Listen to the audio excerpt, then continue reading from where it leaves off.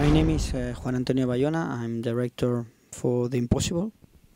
And my name is Sergio Sanchez, and I'm the writer of The Impossible. It's funny when we talk about The Orphanage, people used to say it's sort of a horror film, and now with Impossible, it's sort of a disaster movie.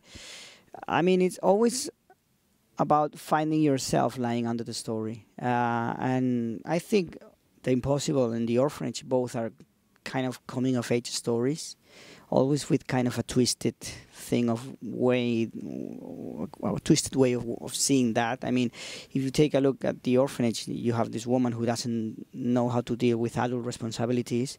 And in this film, you have these characters, these parents who felt helpless like kids, and kids who need to behave like parents.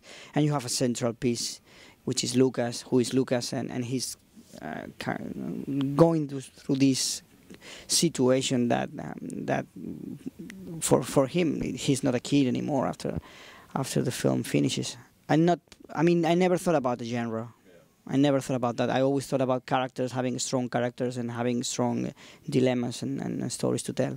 Belén Atienza, who is the producer of the film, who found the story, she heard the story on the radio. Maria had come on a very popular radio show in Spain on the 3rd anniversary of the tsunami. And she was really moved by the story, so she arranged for us to have a meeting with her. And there were several things. The first thing, I guess, was an immediate emotional connection with Maria and with her story.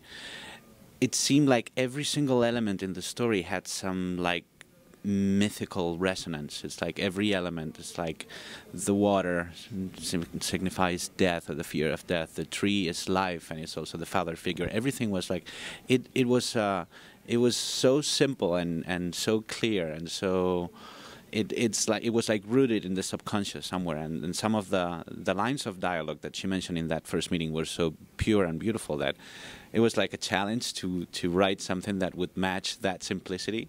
And at the same time, it was very difficult because you cannot do anything fake in that film, or it gets spotted right away.